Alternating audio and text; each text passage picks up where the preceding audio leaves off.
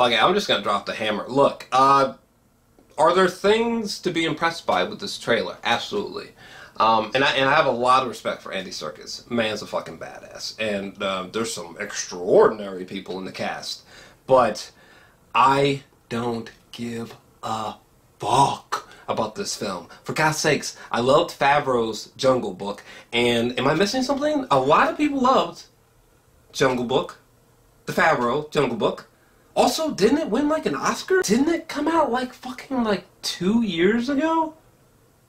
Why do we, how did this MOWGLI movie even make it?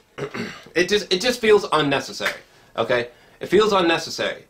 Shit, I thought they were making a sequel to the Favreau Jungle Book, no? Wouldn't that have been a smarter option? I don't see the point. What's the point of MOWGLI? I just don't see the point. Like, even already, I'm just like, and like, no offense to Andy, but even with what I'm saying already, I was totally good with the Favreau